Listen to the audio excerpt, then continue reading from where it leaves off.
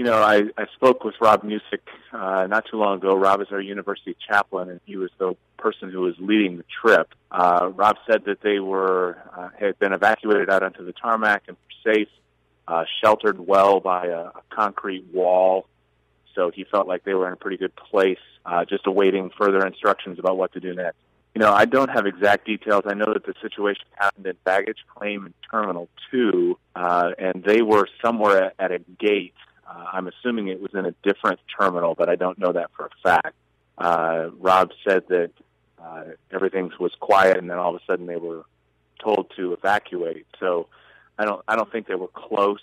I think that they were just told, along with everyone else, it was time to get out of the airport. I think for the most part they were doing very well. I asked him that question, and he said that everyone was doing well, with the exception of a couple people who I think hadn't been able to get a hold of their parents yet.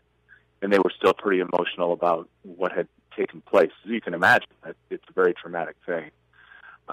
But by now I'm assuming that they've been able to get a hold of everyone. Certainly the university has reached out and tried to contact all the parents as well.